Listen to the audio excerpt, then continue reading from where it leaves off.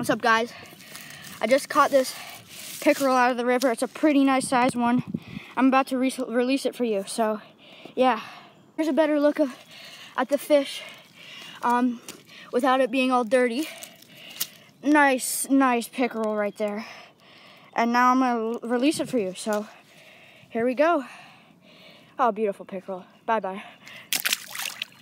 Okay, guys, so that was an amazing pickerel. That was an amazing moment for me because I've been chasing pickerels for so long, and I've only caught 2 in my life. That was my second one, so that was amazing for me.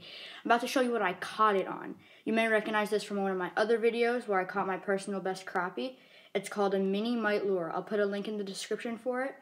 And as you can see here, better view, it got destroyed by that pickerel because pickerel have sharp teeth. But if you don't have this, I would definitely recommend getting it.